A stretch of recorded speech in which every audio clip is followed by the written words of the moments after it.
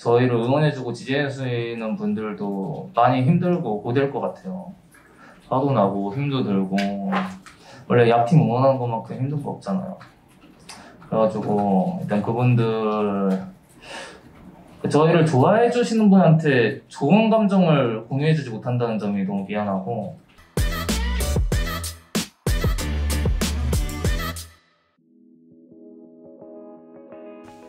오늘은 조금 아이러니하게도 저는 지금까지 저희가 총 3게임을 했죠.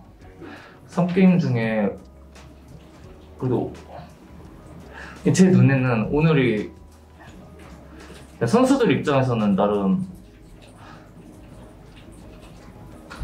되게 괜찮게 잘해준 것 같다고 생각합니다. 불독 선수가 특히 오늘 꽤 잘했고 다른 선수들도 큰 미스 없었다고 생각해요. 오늘 그냥 상대도 잘하기도 했고 저희가 좀 많이 부족해서 좋다고 저는 생각합니다. 일단 1세트 같은 경우는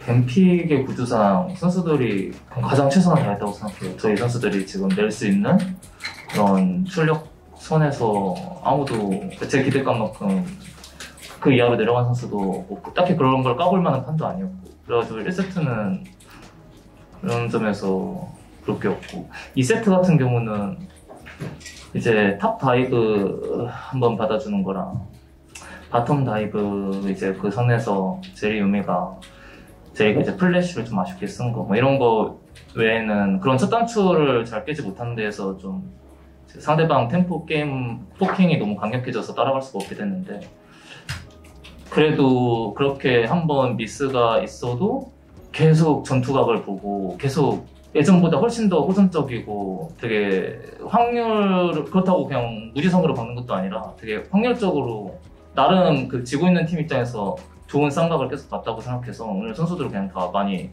좀 예전보다 늘었다고 생각해요. 네.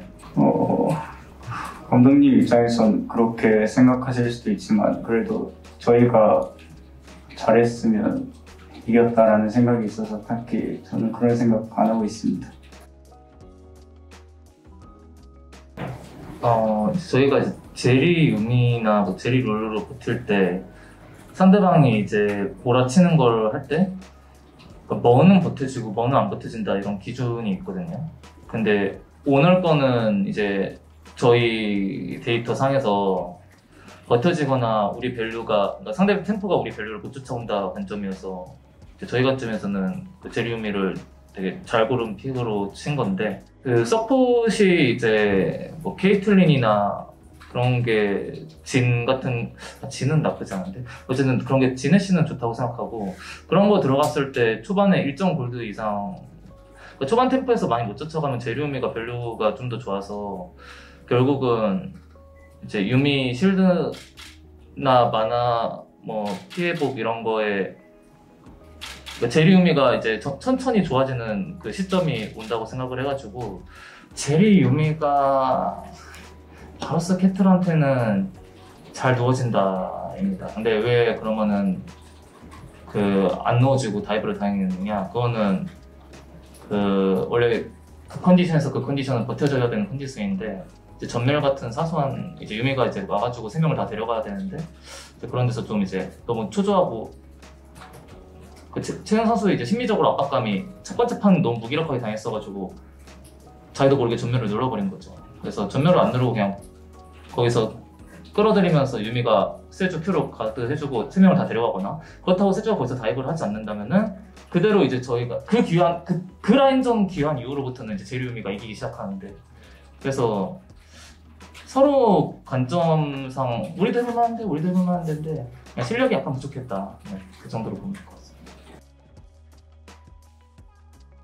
오늘 정도 이게 좀 이상하게 들을 수 있는데, 오늘 이제 되게 가격하면서도 되게 빠른 속도로 두 판을 패배해서 이 말이 좀 제 생각에는 오늘 정도로 폼을 좀 유지해준다면 선수들이 DRX전 충분히 승산이 있을 것 같습니다. 오늘 돌독 선수도 나머지 선수들도 제가 기대하고 있는 적정선이 있는데 그 기대 이하로만 안 내려가주면 DRX전 되게 할만할 거라고 생각해요. 근데 이런 지금 되게 고대인데 심지어 저희를 응원해주고 지지해주시는 분들도 많이 힘들고 고될 것 같아요. 화도 나고 힘도 들고 원래 약팀 응원하는 것만큼 힘든 거 없잖아요. 그래가지고 일단 그분들 저희를 좋아해 주시는 분한테 좋은 감정을 공유해 주지 못한다는 점이 너무 미안하고 이게 희노 애락중 희야 랑만 함께 해줬으면 좋겠는 저는 그런 이기적인 마음이 있는데 그건 이제 제 생각인 거니까 그래도 고대더라도 응원해 주신 분들 너무 고맙고요.